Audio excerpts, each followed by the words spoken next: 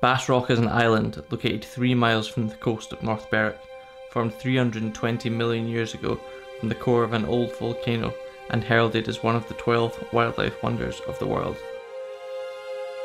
It is home to the world's largest colony of northern gannets, 150,000 to be precise, occupying the island in peak season. Little is known about the origin of the gannets at Bass Rock, however the first recordings from the Vikings, over 1,000 years ago. Every summer we are provided with a natural spectacle, with birds arriving from as far as the Mediterranean and West Africa with the sole purpose of breeding young.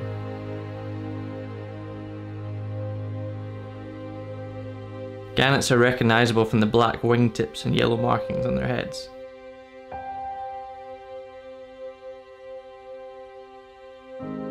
Every inch of the island is made use of, with some forced to pitch their nests on sheer cliff edges, sharing the space with a host of other seabirds.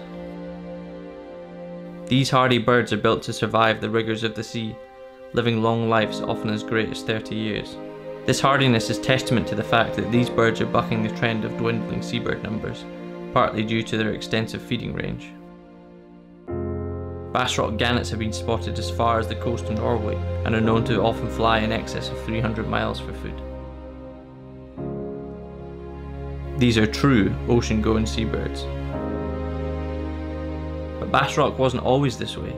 Humans lived on the island for the best part of 1,000 years, with this only coming to an end in 1988. It was from then on that Bass Rock established itself as a nature reserve, with this vital to the growing numbers of the gannet population.